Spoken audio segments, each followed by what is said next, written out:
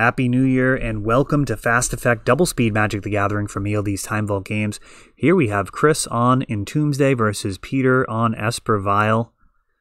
In a rare situation here where I started recording, the names are wrong, so I am going to be aware of some of this. And we've got a Dark Ritual, Entomb, Shallow Grave for the Griselbrand. Going to get 7 more cards. And another 7. This is very bad news for every deck in the format to be facing down. He's got a Lotus Petal. And it looks like Entombing for Emrakul. And now another Shallow Grave.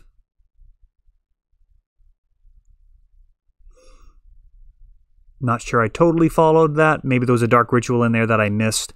But 14 cards is an awful lot. Pretty difficult to lose from there, as Chris is able to tag team with Griselbrand and Emrakul on the first turn, both given haste thanks to Shallow Grave. And that is an absolute mess for pretty much all decks to have to face down. Griselbrand, I do think, is the most important part of the show and tell style strategies.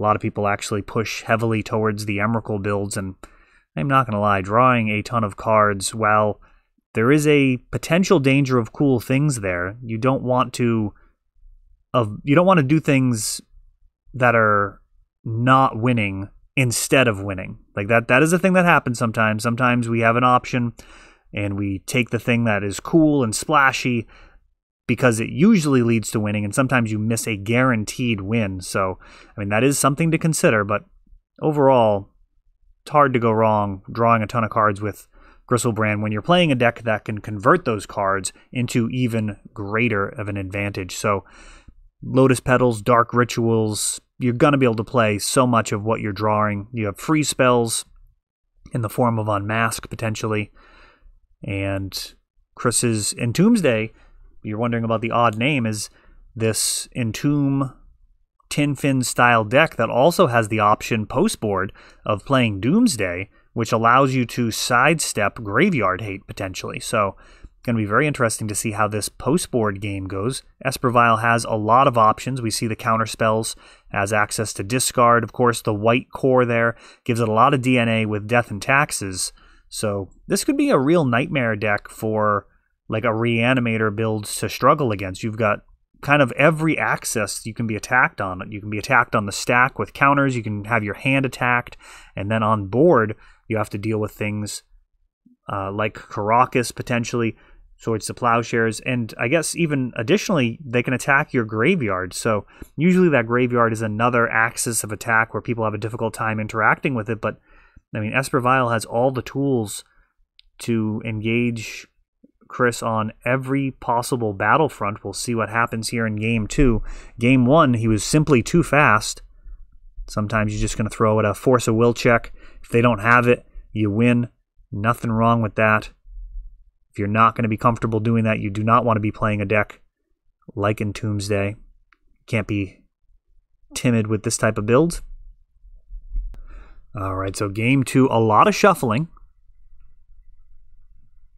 And I get the feeling, though I can't hear the audio, seems likely there's a bit of banter here. And we've got a Marsh Flats being sacked for a Aether Vial. Can create a lot of problems as the game goes. We have a Ponder for Chris. Aether Vial, the mana advantage that it produces over a long game can be absolutely ridiculous. Putting in 2 and 3 casting cost creatures for no mana, just that initial 1 mana investment can pay massive dividends. And now we have 2 mana. What is that? I guess let me know in the comments what this Hate Bear is. We got a 2 casting cost, and it's either, I mean, it's a white card. I'm guessing 1 and a white. I can't tell what it is. Flooded Strand has been added to Chris's board. He passes the turn. I mean, maybe it's one of the new art Thalias? Prismatic Vista being sacrificed. Basic land incoming. It's going to be a swamp, so all colors available to Peter here. Blue with that Tundra. Also has double white, and it's probably all the mana combinations that he might need. And yeah, just swinging for... Oh no, we got to fetch first. As an attack, we'll figure out the power of this creature. Hits for 2. Yeah, maybe it's one of the new Thalias. I don't recognize the art, though I don't actually remember all of the art from the new Secret Lair.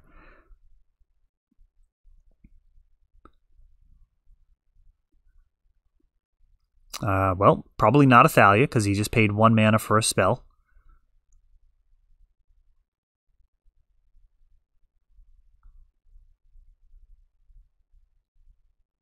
And I did not actually catch that one. It looks like a discard spell, perhaps. Baleful Strix being put in. And we see Skycloud Apparition, Flicker Wisp, and Force of Will. Force is taken. So likely a Duress. No life change, so wouldn't be Thoughtseize, and Inquisition can't hit the card. Kind of sleuthing things out here a little bit.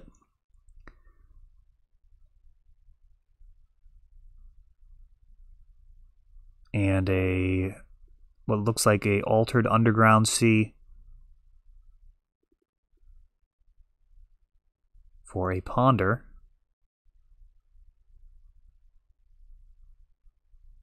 Or Preordain. It looks like cards went on the bottom of the library. Yeah, technically, those spells go onto the stack and remain there until they've resolved. So, technically speaking, those spells would be visible for quite a while longer. Once the spell is in the graveyard, it's resolved. So, Charming Prince added to the mix.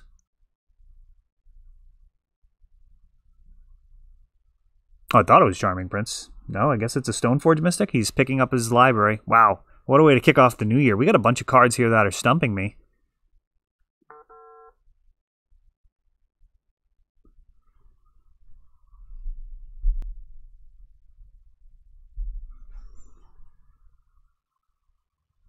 Hmm.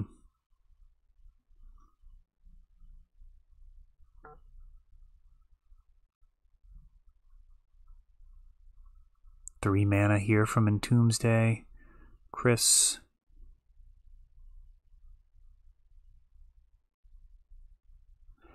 Playing the namesake card here, Doomsday.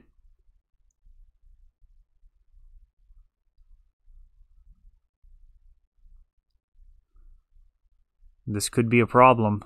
If it resolves, very often this is going to just end the game. Now, Doomsday, for those unfamiliar, probably because it doesn't see very much play due to the difficulty of playing it flawlessly. There are a lot of different Doomsday piles that you can potentially make. We're going to have a 5-card deck set up however Chris wants. Now, the original Doomsday decks that I recall in Vintage, I believe the first ones that I saw really do reasonably well involved Dark Ritual, Black Lotus, Mind's Desire, and then, let's see, Mind's Desire. There's one more card in there. Maybe it was a Gitaxian Probe. Oh, it was Ancestral. I think it was Ancestral into Dark Ritual, Black Lotus, Mind's Desire, and then Beacon of Destruction. So you would actually end up with a Mind's Desire with 4 Storm, and have a single Beacon of Destruction in your deck, so you would just cast it, then it would get shuffled back in, and you would just do 20 to your opponent. Now, that was kind of a default pile of that deck. And, of course, there's been many printings that play very well with Doomsday over the year. Most recently, Thassa's Oracle, I think, probably streamlines the deck to be its most user-friendly at any point in history. There are plenty of things that it can play around and play through. One of my favorite interactions with Doomsday back in the day, however, was, believe it or not, Strip Mine. There were so many games when Doomsday was popular that I would absolutely blow them out of the water with a well-timed strip mine. Time walk being what it was. You know, you could time walk or strip mine, time walk, recur the strip mine from the graveyard, and then blow up that other land, and then that's actually your win condition. They've gone down to 5 cards left in their library. They literally can't win with that now that they've been denied the resources, and there's no coming back from that. Time walk was just, it's one of my favorite Magic cards. Just something that is missed a little bit for me in Legacy, but it's totally fine that Vintage has that on its own. We're going to skip over this trouble here. Okay, so that was actually a Charming Prince. It did flicker the Recruiter of the Guard to get Hull Breacher, and now Hull Breacher is showing up to absolutely ruin the party, as Chris cannot get past that. His Doomsday pile absolutely needed to be able to deal with the situation, and it might have actually been lethal on its own there. I'm not sure. Either way, that is going to Peter.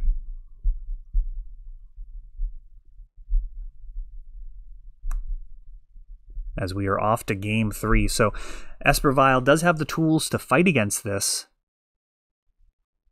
We'll see what other Hate Bears, problem cards it might have for Chris to have to play around. All right, here we go with game number 3.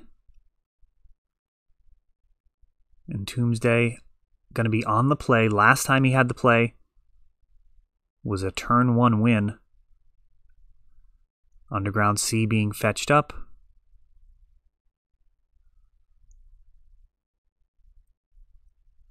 We'll see what he does with this mana. Flashes an Entomb. Plays the Entomb with double Lotus Petal first. And as hard fought as game 2 was for Peter, it looks like it could all be undone here with a Goro's Vengeance. Peter's got the Force of Will. Oh, and Chris shows he is hellbent. And that is just how this is going to play out sometimes. We'll see if he can rebuild.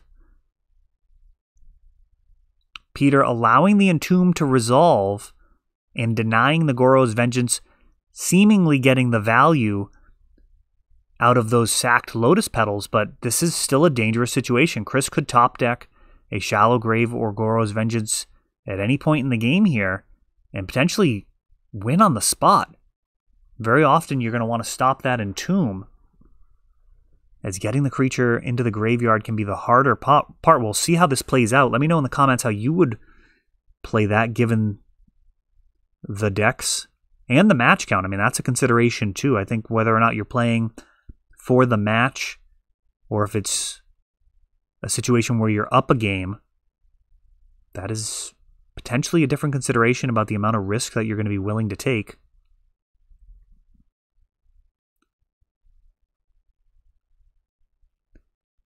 Coming across for 2. And now Recruiter of the Guard.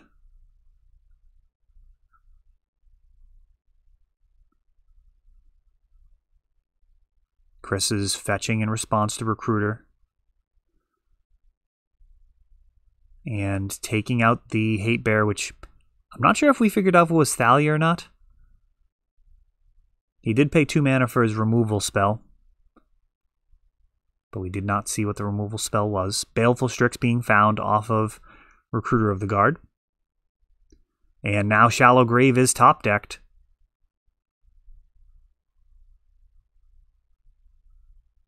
Meriting another Force of Will. Peter with all the answers.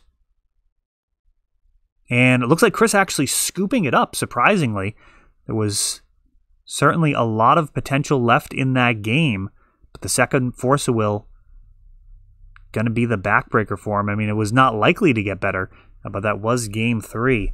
So that is it for this one, as Esper Vial just overwhelms this very interesting Tin Fins Doomsday list. That is all for this one, but don't worry, there is a lot more. You can check out our older videos, and we're always putting out new videos from ELD's Time Vault Games in Bellingham, Massachusetts. If you want to help the channel, of course, you can like, subscribe, share, tap that notification bell so you can know the next time our new videos come out. Thanks for watching.